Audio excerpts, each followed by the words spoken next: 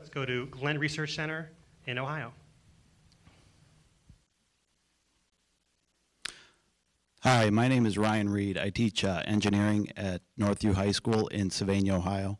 I just had a question concerning the advice that you would give students across the nation and how they could possibly get involved in this program this year for tomorrow and then possibly in future years.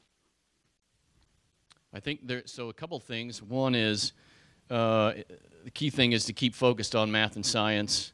That's your best opportunity for these kind of jobs, right? A lot of engineering jobs are driven by that. NASA, I think, is doing a very good job these days of getting links out and descriptions of the work that we're doing every day. So as teachers, you can go to those links, you can see videos, you can see examples of the work that we're doing to get kids excited about it.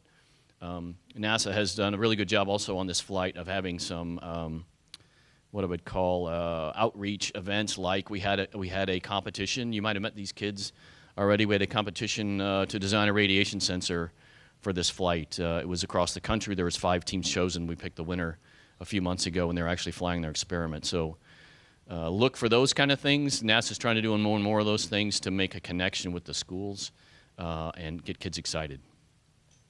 I'll take a question now from the Jet Propulsion Laboratory. Jet Propulsion Laboratory. Hi, my name is Laura Spencer. I'm in education from San Diego. My question is, with all of these satellite locations of NASA social participants, how has the actual satellite location helped contribute to Orion's launch tomorrow? In other words, what did Jet Propulsion Laboratory contribute to Orion's launch in the morning? Question.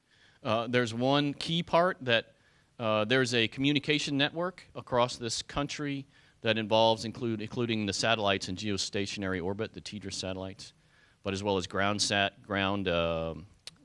coverage areas, and then all the lines and systems that tie all our pieces together. Because we have people here in the ONC that will be like our engineering experts. There's people in a hangar across the way on the Air Force side. There's people at JSC who are going to do contingency commands if necessary. There's people in Denver supporting if there's issues. So you got to tie all those people together to get that telemetry, the data